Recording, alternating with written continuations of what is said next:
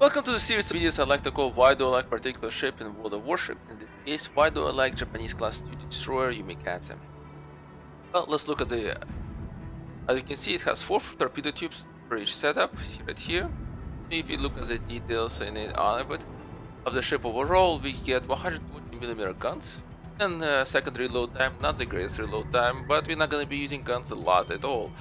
And that's why we don't really care that they not do that much damage over speed. Now, hull wise, well, we got 10,300 hit points, which is pretty good for destroyer, I guess, and the armor is 6 to 25mm. As you can see, so far the hull and the guns, it's like class 1 cruiser. But this is a class 2 destroyer, and we're not gonna get the same stuff as we get on class 2 cruisers. So we're getting lower on all those parameters because we're getting something else. We're getting torpedoes in. We'll be getting torpedoes that have a reload time of 24 seconds, which is great because it allows us to spawn them out, a lot of them. They do a serious enough damage of 6,800 points. The speed is 48 knots, which is very slow actually, but the torpedoes are much harder to detect. So the enemy will not see them until they're very close, and therefore have a harder time dodging them. Torpedo range is 8 kilometers.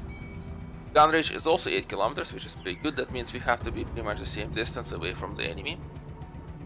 The propulsion is 33 knots. That's a very good speed, and that's what we need in order to be able to constantly move away from the enemy, not to be close to them, because our speed is what keeps us alive. So this also has 3 guns, and 1 on the front and 2 at the back. There you go, you can see that the guns have no gun shields. Alright, well, let's get right into the battle. Hopefully we can jump very quickly into the battle. And I'm hoping for a larger type of battle because we want a lot of enemy ships that we can shoot at, since the ability to spawn out lots of torpedoes is what our main strategy is. Now, Umikaze was designed after Russo-Japanese War, when the Japanese realized that they don't really have destroyers that adapt to the task in order to fulfill the task that the assigning them. Therefore, they kind of adapted a certain amount of British technology, a certain amount of the British technology they bought, then Umikaze and another ship of its class. There was only 2 ships of that class built. After that, they went on to build the other destroyers. However, by the beginning of World War I, Umikaze was a very solid destroyer. It was very good. It was one of the top of its class, just destroyers overall in the world. But it didn't really see that much combat. It mostly did a lot of patrolling. It patrolled the area between Hong Kong and Shanghai in hopes of intercepting the Admiral Spree squadron that was supposed to be passing through there. It didn't pass through there, so it didn't really see that much action there. So overall, it had a, well, not that much of in terms of military career. Nothing really fantastic type of thing. Well, now I'm hoping that I'm going to get into the game very soon. The approach that I usually take is that like I mentioned, I spawn a lot of torpedoes out. The idea is that I want to have a lot of enemy ships so that I can spawn the torpedoes out at them, which will cause the enemy to be concerned dodging out of the way of the torpedoes to fire at me. And number 2, there's going to be too many torpedoes, so eventually somebody's going to get hit because can't dodge all of them. So hopefully I can demonstrate this approach. So far I've been trying to re-record this video a few times, and each time because there's always different situations that are happening that sadly and not making this thing work out. The first video was the best one, but the sound recording failed, so yeah.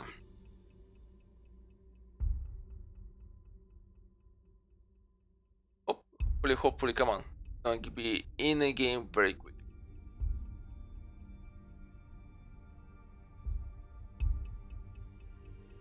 Looks like the time of the day that I'm recording this is also not that great, kind of thing.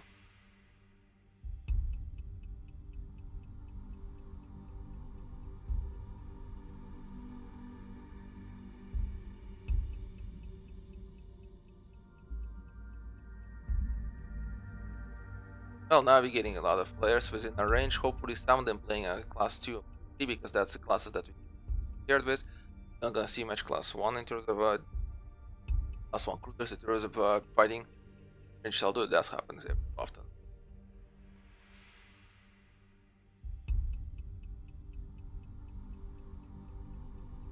It take quite a while for me to battle.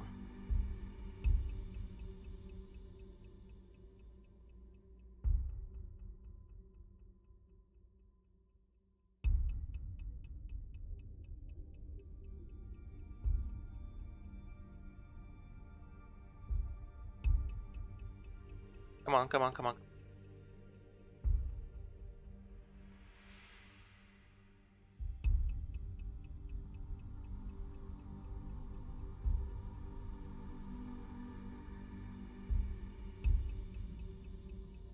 To be that during the day on the North American servers, most people are playing higher classes. They're not playing that many. That's why it's hard to get. Oh, we are in. Took about 4 minutes for us to get into the game. Hopefully, it's gonna be a bigger game, not a small one. Yeah, okay, that's not too bad. Not too bad.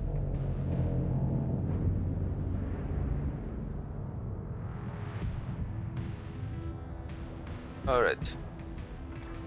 So, get going. Full speed. We wanna pretty much go forward as quickly as possible. Don't want to be doing anything into the really that close to our own ships, because we're gonna be firing out torpedoes, and it's not exactly the greatest thing to do is to when you have a lot of your own ships at the same time, because you're more likely to hit somebody of your own.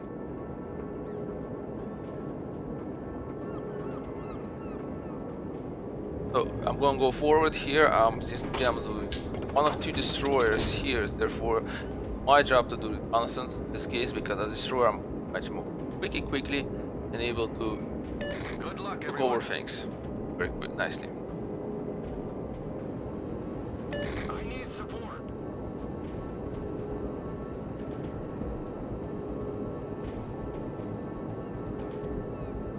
Negative. Roger. Good luck, everyone.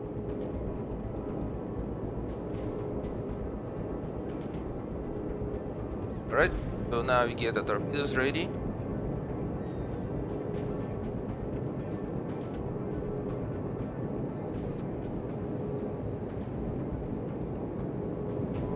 And it looks like we might be coming contact soon.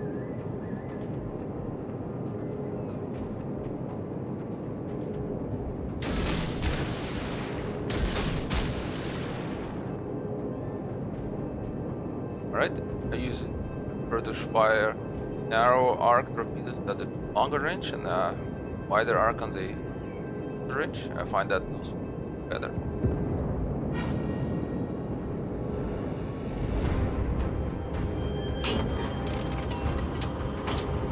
Alright, here's our enemy.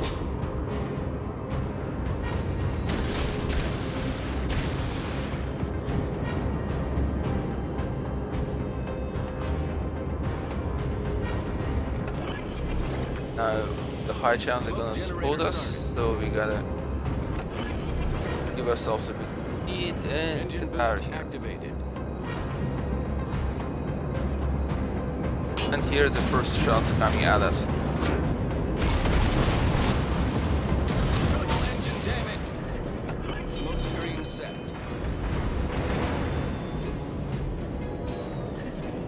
Problem solved, sir. Now we fired off a bunch of torpedoes in that general direction of the enemy. That's pretty good. Now we're going to turn again, so that we can get ourselves the... And here's our mortar torpedoes. Start firing off more. Like I said, I'm not really aiming there, I'm just trying to spawn out as many as possible. I'm gonna go slightly slower so we can decide the smoke for as long as we can.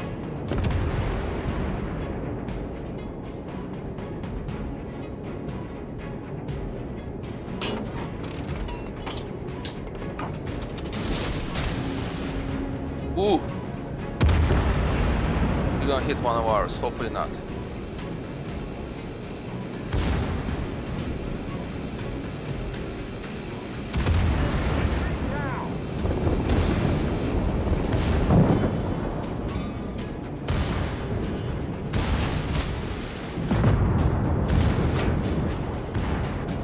Alright.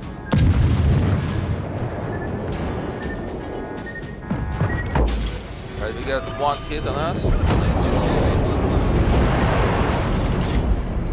Ah, my torpedoes are late.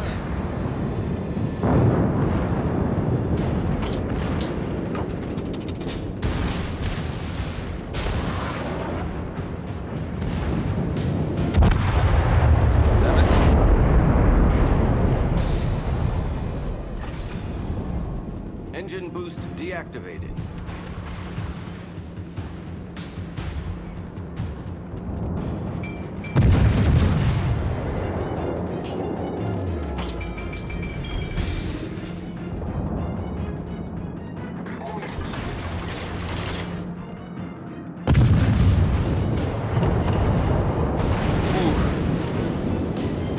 That's a heavy one for us.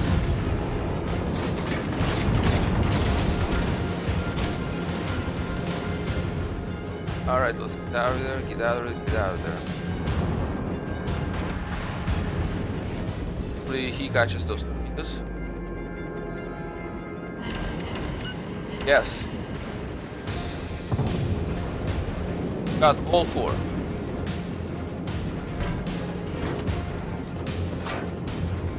There we go, so now we're gonna go more catch.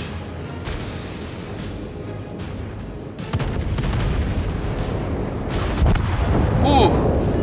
That was a big hit for us. The enemy team has taken I'm not sure who hit me.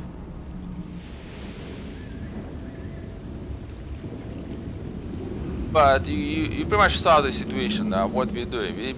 I'm not gonna try to re-record this again. Right? We constantly outputting a lot of torpedoes. Why? Because eventually there's going to be too many for the enemy to effectively dodge. But that another ship of the Allied ship Freant went ahead, was actually managed to sink another destroyer. Well, that guy got stuck and we fired off torpedoes in that general direction to dealt with that destroyer as well. But no, we didn't, because Freant managed to deal with it faster. But like I said, the advantage of this ship, its ability to fire off lots of torpedoes very quickly, fire a large number of them. The enemy is too preoccupied trying to dodge and move out of the way. They end up catching those torpedoes. Or they're unable to fire at you because they're too busy dodging. If they're too busy firing at you, you can't see you dodge because they're trying to aim. From that perspective, I would say, you know, that's one of the reasons I actually would say that I really like the Umikaze. It's because of this ability. I don't really need that much time trying to get my torpedoes hit. I'm spending more of time making sure that I'm in a situation where I can launch off a lot of torpedoes. I'm not very much targeted. In this case, I was very much constrained into the ability to move around. It was a very narrow area for me to move around. But then I did manage to fire off a lot of shots. And I managed to hit with 4. Alright, so thank you for watching and for listening.